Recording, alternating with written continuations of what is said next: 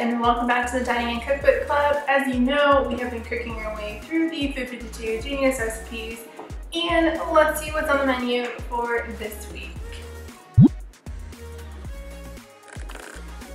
It's a very simple menu this week because of time, but let's go ahead and get started.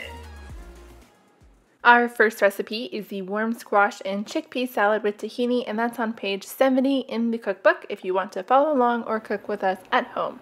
So let's see how this tasted. I like that it has very fall flavors in it, but the problem is the butternut squash is squashed. It's pretty pulverized in there. So, and in the instructions it says to like gently toss it, and I tossed it as gently as I could, but the butternut squash just incinerated, like it just dissolved into the mixture. It almost became as the dressing in itself. It kind of feels like you're eating mush. Looking at this, you would think, I hate to say it, I really hate to say it, dog food? It reminds me of a gourmet dog food. The taste is really good. I really like the tahini with the nuttiness of it, balancing out with the lemon and the olive oil. But because of that butternut squash being so, it doesn't remind me of a salad. In the cookbook, this is the picture that displays the recipe, and as you can see, the butternut squash are supposed to remain intact. And here's my picture.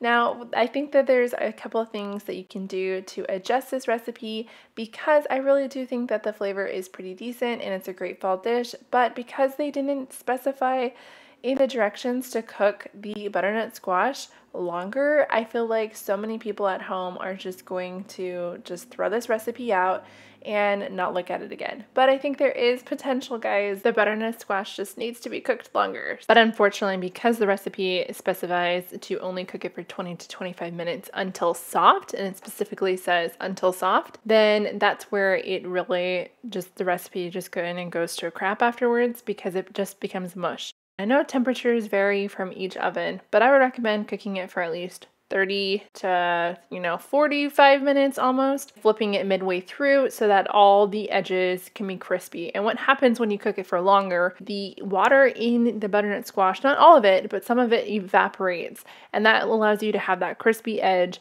but also that like soft, chewy inside, like a cookie. So it's really unfortunate because I could see the potential behind this dish, but because of the instructions, it just didn't turn out. And I would actually not pour the dressing over the mixture and mix it. I would actually smear it on a plate and then top the ingredients on top of it. This would help with the butternut squash not getting squished and squashed. Pun intended. And that way you have just like a fancier dish in the end, and it doesn't look like dog food like right now. I really like what it's trying to do for the fall flavors, but overall, I'm going to give this dish a 2 out of 5. I think it could go a little bit further in the ratings if you were to do some tweaking and be able to get the butternut squash really cooked so it's firm, so that when you actually mix it together, then it will be fine. For the recipe rating, I'm going to rate that a 2 out of 3. I'm being a little bit generous here, but yeah, it's just that butternut squash, guys. I don't need to repeat myself. It's just so disappointing. For our second dish today, it is the pasta with Let-My-Eggplant-Go-Free puree, and that's on page 161 in the cookbook. So let's see how this turned out. I really like that, but it's missing something. Hold on. I think it's missing some cheese. I mean, with pasta without cheese, am I right? So let's just give this some cheese. Not a whole lot. Just gives it a little flavor. Here's what you'll need to make this dish at home. To get started with this dish, you're going to slice up your eggplant into 1/4 inch slices, then sprinkle some salt on them, and what this will do is it's going to extract the water that's from them and also make them less bitter. And you're going to let the eggplant and the salt sit out for 20 minutes, and then after that you're going to take a paper towel and just pat them dry and get the extra salt off. Then slice them up into little cubes and set them aside until we need them. Over low heat, you're going to add a very large saucepan and add olive oil and the garlic to the mixture. And once you hear and smell the garlic, then you're going to add the eggplant, turn that up to medium-high heat, add the thyme to the mixture, cook that until it becomes about translucent. And once you see it becoming translucent, you're going to add the water to reduce that to medium-low heat. And you're going to just let that do its thing and simmer for 20 minutes with the lid on but cracked so the steam can escape. Then in a large pot, you're going to add your enough water for the pound of pasta, bring that to a boil, then add your pasta to the mixture and let it boil for 8 to 10 minutes or according to your package directions. You want to time this about 10 minutes after the eggplant has been cooking to start this so that everything comes out on time. Once the eggplant is finished, use the back of your spoon, a wooden spoon or whatever you have, to mash it. And this is going to be becoming kind of like a puree. It's going to be your sauce for the pasta.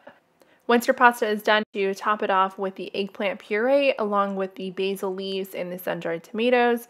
And also, as the recipe says, a gild the lily amount of olive oil to serve with, along with some black pepper. And then I recommend some cheese, and voila, it's done. I like that the recipe used up both of the ingredients, like a whole eggplant and a whole thing of pasta, but I didn't want to chance putting all the eggplant stuff on the pasta and then not liking it, because in this series we've had very little successes so far, which makes me so sad. So instead what I ended up doing was just make a personal serving size to see how yummy it is, and then I can scoop on the eggplant stuff later on to assemble it.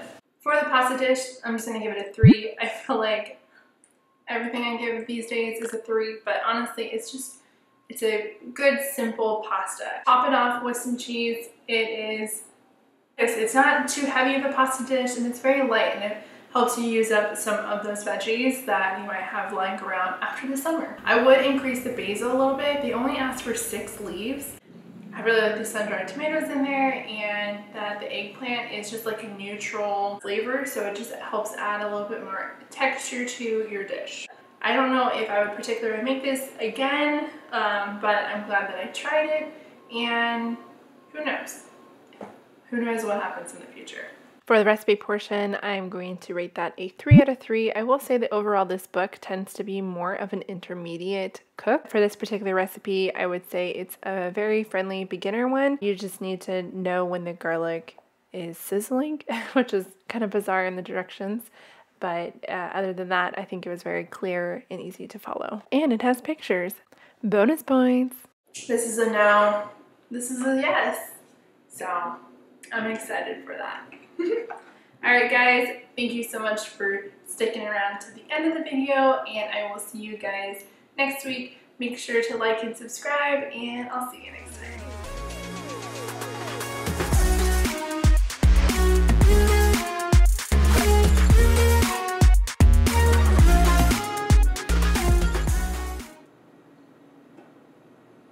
What are you guys still doing here? I'll see you guys next week. Yeah, no, it's fine. Get out of here. It's okay. I promise I'll have dessert for you guys. We're out of time today, okay? I'm sorry. I wanted dessert too.